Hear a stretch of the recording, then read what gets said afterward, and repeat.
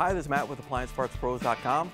In this video, we're going to show you how to troubleshoot the top 5 reasons why your electric range has little to no heat when baking. Stick around to the end of the video for some important safety tips that most people don't even know about.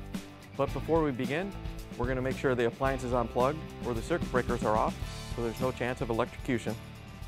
The first thing to check is the power supply. Electric ranges need a full 240 volts to heat properly.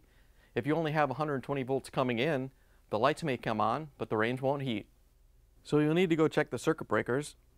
Whether they're tripped or not, we're going to reset them. Then we can check the wall socket with a multimeter set to volts AC. Test each side to make sure it reads 120 volts.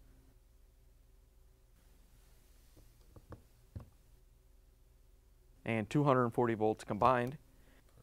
Keep in mind that the number can fluctuate up or down by 10%.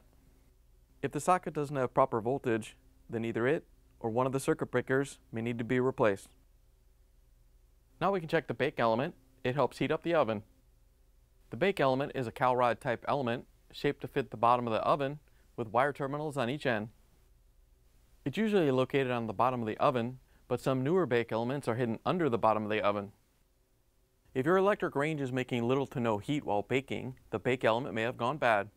Sometimes when they fail, they create obvious holes or burn marks in the element, so inspect it for any damage.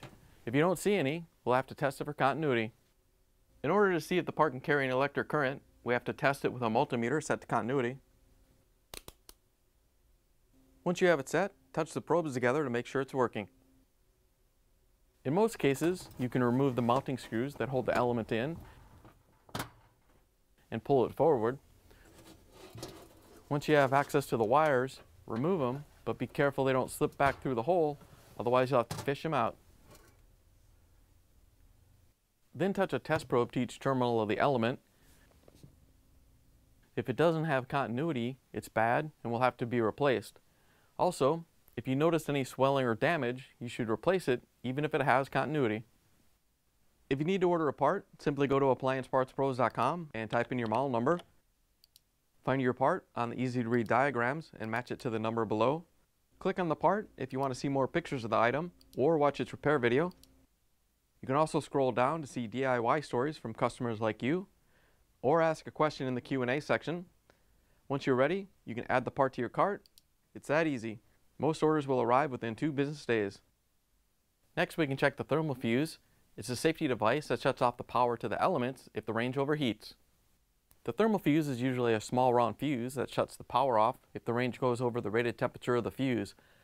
They usually have 2 wire terminals to attach the wires. They're usually located on the back of the range behind an access panel.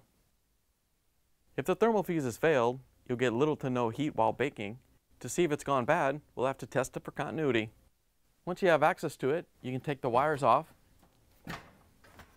and touch a test probe to each terminal. If it doesn't have continuity, then it'll have to be replaced.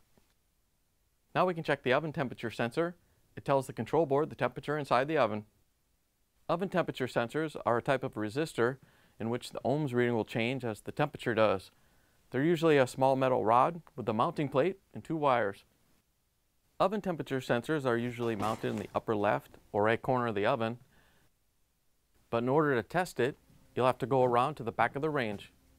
If the range has little to no heat when baking, it could be because the temperature sensor is bad. The most common sensors should read around 1080 ohms at 70 degrees Fahrenheit. If you aren't sure, you can always look at the tech sheet for your range. The sensor can fail in 2 ways.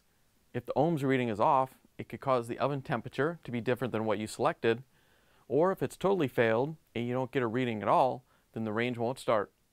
So set your meter to ohms. Our meter automatically detects whatever ohms are coming in, but you may need to set your meter to read the proper ohm level. Once you have access to the sensor, remove the wires and touch a test probe to each terminal. If the ohms reading is way off, or you don't get a reading at all, it'll have to be replaced. As always guys, hit those like and subscribe buttons now to help support us making more of these videos. Last thing to check is the broil element. It helps heat the oven. The broil element is usually mounted on the top of the oven. It's a cowl rod element with 2 wire terminals and usually has a few more turns than the bake element. The broil element is located on the top of the oven cavity. Most ranges use the broil element to help get the oven up to temperature. If you're getting little to no heat, it could be that the broil element has gone bad and the oven's not heating properly. Sometimes when the element fails, it'll make holes or burn marks, so inspect it for any damage. If it looks okay, we'll have to test it for continuity. So set your meter to continuity again. In most cases, you can remove the mounting screws that hold the element in and pull it forward.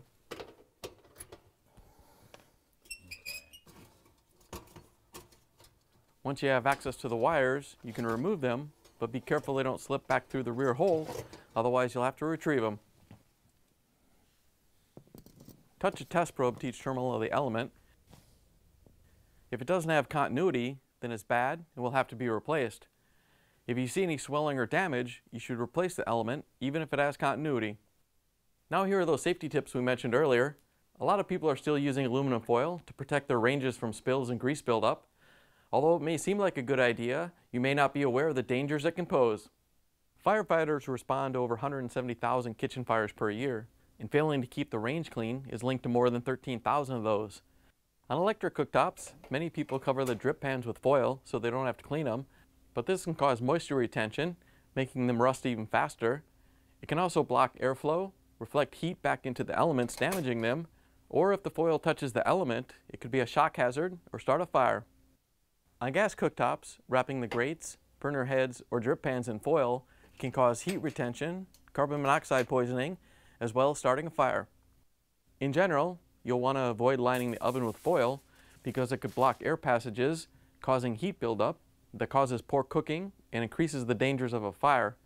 If the foil gets too hot, it could melt, damaging the oven lining or starting a fire. With electric ovens, putting foil under the element could cause heat to be reflected back into the oven, overcooking the food and possibly damaging the element. If the foil touches the element, it could become a shock hazard. In gas ovens, blocking air passages could affect the burner operation, causing poor cooking and carbon monoxide poisoning. You also don't want to completely cover an oven rack, as this will disrupt the airflow and cause cooking problems. You should only use a small pan on a rack several inches below the food you're cooking to catch drips. Due to these dangers, you don't want to use aluminum foil to try to keep the range clean. You should clean the oven and underneath the cooktop regularly to prevent grease buildup. So keep the foil off the range, keep it clean, and keep an eye on it while you're cooking. Once you take care of the problem, you can plug the appliance in and take it for a spin.